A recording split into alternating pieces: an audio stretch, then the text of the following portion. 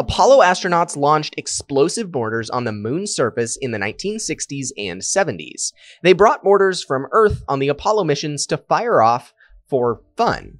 Well, not entirely for fun, but definitely in the name of scientific research. Which is fun, if you ask me, or apparently NASA.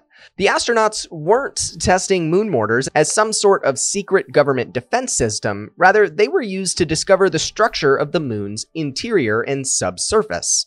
While we know a vast amount about the layers of the Earth, we knew very little about the makeup and subsurface structure of the moon. By launching and exploding mortars on the moon, they were able to record and examine seismic waves and how they moved through the moon.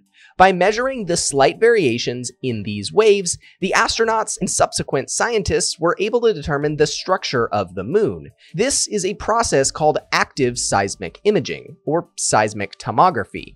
Because the moon doesn't have a ton of natural earthquakes, or rather moonquakes, for the astronauts to have recorded, they had to create their own. The mortar system was developed to produce a thump throughout the surface of the moon to be picked up by finely tuned sensors. The thump was produced by a rocket-propelled grenade mortar system that was brought to the moon on Apollo 14 and 16. The system would fire grenades several kilometers from the launch site and record the waves in the moon's surface that came back. In fact, thanks to some malfunctions in the Apollo 14 tests, several grenades filled with 45 to 450 grams of hexanitrostyrene explosive have been left on the lunar surface. Perhaps future astronauts can use them to defend against alien attack.